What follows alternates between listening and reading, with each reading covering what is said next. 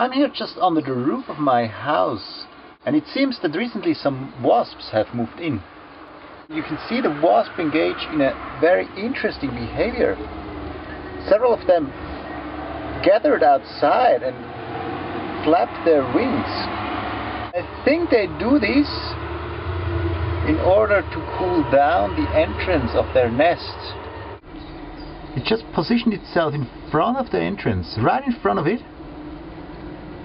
And there is another one actually, and there another one. It's 4 wasps, or 5 wasps even, that sit right in front of the gate and propel some fresh air into their nest. And further down are even some more wasps. Amazing how they can do this for minutes on end. Social insects are truly amazing organisms. But on second thought, I think I might just get rid of them, because these wasps are a real nuisance. And I have 3 nests right above my head.